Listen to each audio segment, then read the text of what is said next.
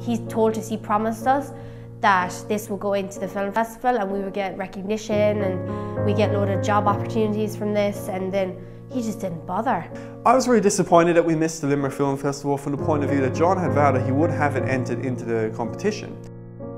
And then the deadline passed and it wasn't entered at all. I was a bit sickened by that because I felt betrayed by John. He said that he would enter it, and I felt this would be my opportunity to spread my wings, if you will, and become a really, really mainstream actor.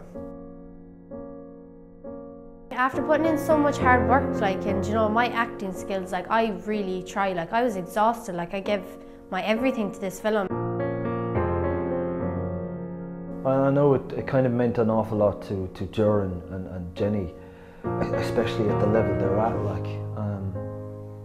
but me not so much, no. After we were finished completely, he just went on like a bender. I went missing for a while. It was a week. I think he just didn't care anymore. I think just the pressure got to him. I got on a train. I went to Galway. Then I met some good people up there. Don't know who they were. I can't remember their names now, but I got in a car. No one could contact him. No one could find him. I thought he was gone missing at one point. We drove somewhere anyway, but I ended up waking up. Was it Cavan? In Cavan. In the park there was a park. Where the fuck am I now? And I had no money left. My wallet was gone. So luckily enough, someone gave me a loan of their mobile phone. So I gave my father a ring, and he drove up to Cavan, thankfully, picked me up, brought me home. But it's unfortunate. I know we missed out on the film festival, but there's other festivals. We can do other festivals. I really resent him for that. He's not a filmmaker that I want to work with again. He's just atrocious.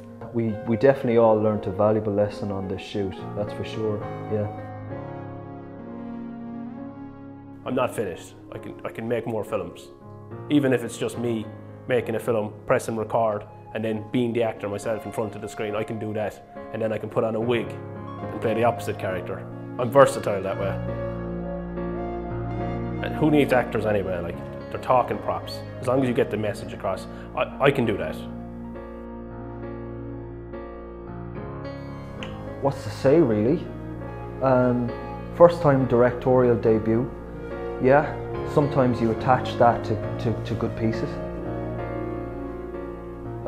Was this a good piece? Next question.